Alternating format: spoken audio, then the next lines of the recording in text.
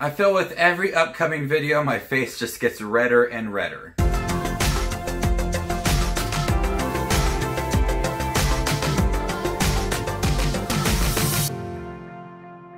Hey everybody, my name is Justin. I love to watch movies. If you guys love to watch movies too, you guys are in the right spot. Make sure to hit the subscribe button down below and click that bell notification for more up and coming videos. Today we're on top of the new Netflix film, Feel the Beat, starring Sofia Carson. After failing to find success on Broadway, April returns to her hometown and is recruited to train a misfit group of young dancers. I most know Sofia Carson from Disney Channel. She played Evie on the Three Descendants film, so it was nice to see her do something that is not on Disney Channel and doing something outside of that. She's starring in this Netflix film that has a lot of cliches. You know where the story is going to go. You know what's going to happen with the character. You know what kind of relationship she's going to form with these kids that she is training. You know kind of everything that is going to happen within this. And the movie doesn't do anything new. It doesn't try to shy away from being your typical film that's centered around just like this. It has a lot of cliches. It takes story routes that you've seen before. It has all of the elements of something like this. But I still enjoyed this film. We have Sofia Carson's character, April, who is very determined. She's very motivated to be on Broadway. She is always trying to do her best, but she's struggling financially to live where she lives in New York City, and she doesn't get casted in her role, so she has to return home. And you could tell with her character, because her character kind of is flat for a good half of the film.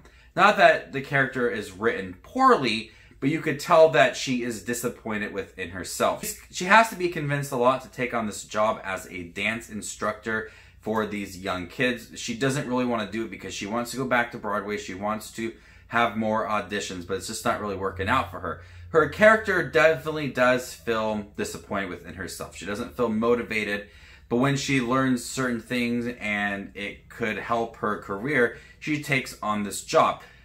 Like I said, these cliche moments come into place because one half of the character in the beginning, she is moping around, she's upset, her career is not going how it planned out to be. But when she starts to form this relationship with these students and she, becomes more involved with what they are doing, that's when the character becomes more lighthearted and more heartwarming, because you could tell that she's developing this relationship with these students and the true side of April is coming out and she's enjoying what she's doing. So the character progression is really nice. You could tell Sofia Carson felt like this role was personal to her because she is somebody that is involved with dancing and musicals and everything.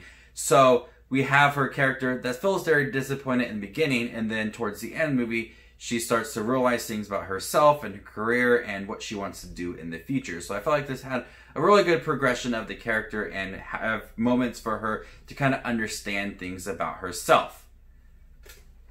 There's also a lot of dance recitals and musical moments of these young students, performing on stage in front of judges and family and friends and things. And I think they're all choreographed really well. You can see the progression of the students as well. They started off really not knowing what they're doing, and then at the end you could tell that they had a lot of work going into these dance numbers and them succeeding as well. Feel the Beat was a fun film. There were some humorous moments, but it definitely didn't feel new. The story, the characters, everything panned out the way I expected it to. I could tell the route that it was going to happen with the characters and the relationships and what was going to happen at the end as well.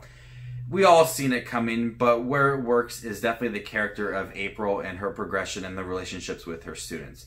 I think it's an enjoyable film. I like Sofia Carson as an actress. I liked her on the Descendants films, one of my favorite characters on those movies. I like seeing her on this movie as well. I'm going to go ahead and give Feel the Beat a B-. Thank you guys for my review for Feel the Beat. It is on Netflix now. Stay tuned for more up-and-coming Netflix content. You guys are the best as always. My name is Just Watch Movies, and you guys stay classy, YouTube.